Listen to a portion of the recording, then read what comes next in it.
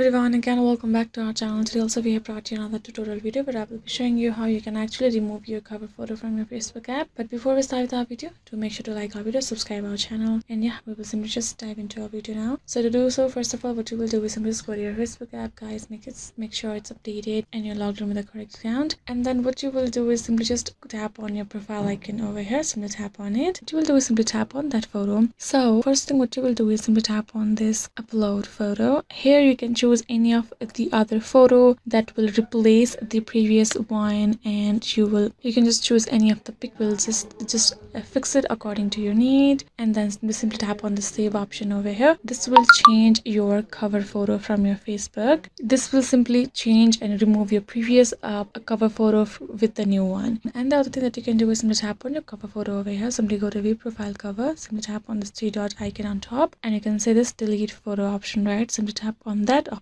Photo, you will simply tap on this delete option over here, and it will be deleted from there. You can see there is blank, there is no cover photo over there. So yeah guys, this is how you can simply remove your cover photo from your Facebook entirely, and you can just change and remove the previous one as well. And yeah, everybody, thank you so much for watching our video till the end, and yeah, I'll see you guys next time.